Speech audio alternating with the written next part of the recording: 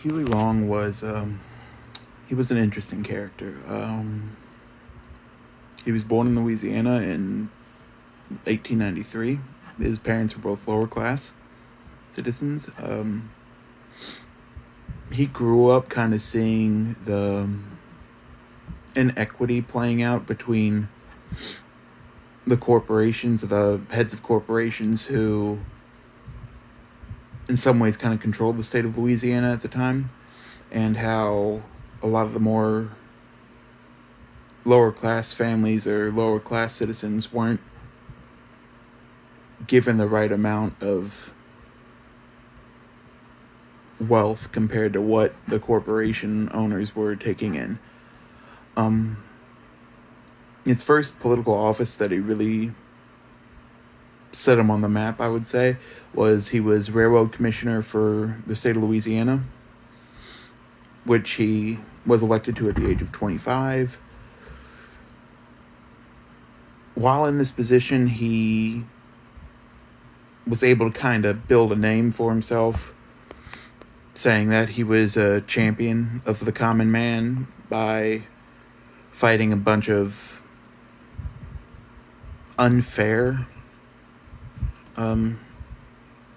actions against the common man in Louisiana.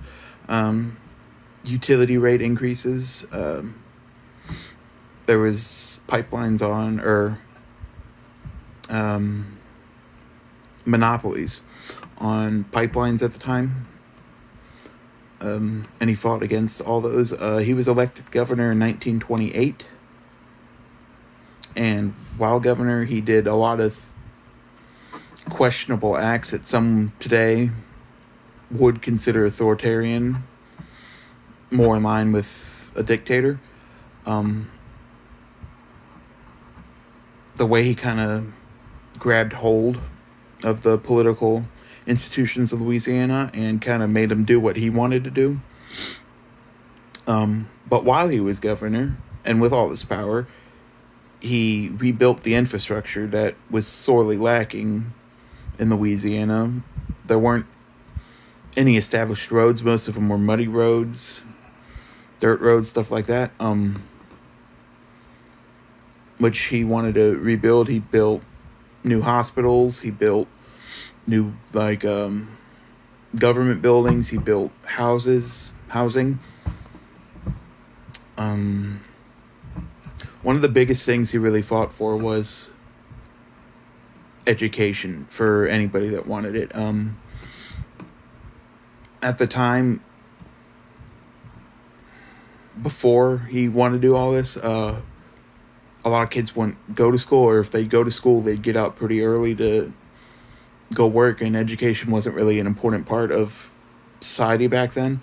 But he, by doing one of the things that people consider him more of an autocrat, he took the money from Standard Oil Company, and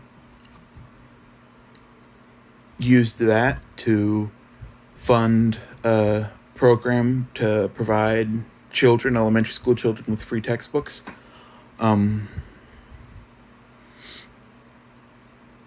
He was also a very active promoter of LSU. He really believed that public education was extremely important for those that were underprivileged to really get a chance to make a life for themselves. While he was governor of Louisiana, he also ran for Senate in 1930, which he won, but he was still governor. So he kind of left, well, he didn't kind of, he left the Senate seat that was for him vacant for a couple months until he could get somebody that he trusted to keep his policies going into power in Louisiana, whether by becoming governor or lieutenant governor, or just trying to make sure that if anybody was elected, that they wouldn't roll back all the policies that he made while he was governor. In 1934, he unveiled probably his most famous program, which was the Share Our Wealth program. Its main aim was to ensure that everybody had the same amount of resources available to them, that nobody was inherently better off just because they had more money.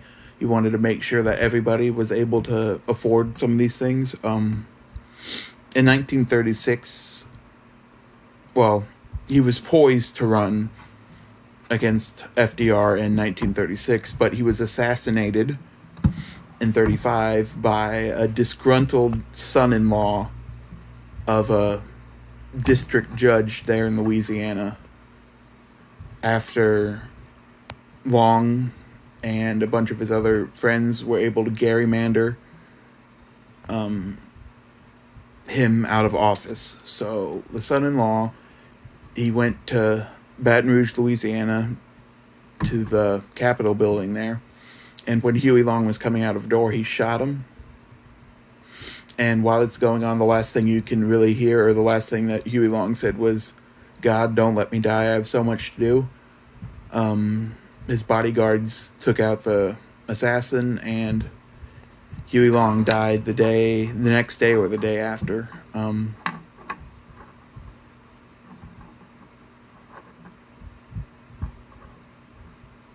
Without really...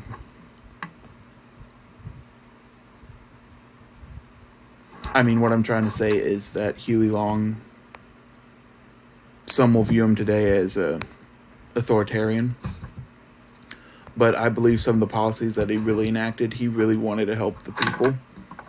And by the people, I mean all people. And in some ways, it can be said that it's unfortunate that he didn't live long enough to probably, or most likely, he could have been elected president.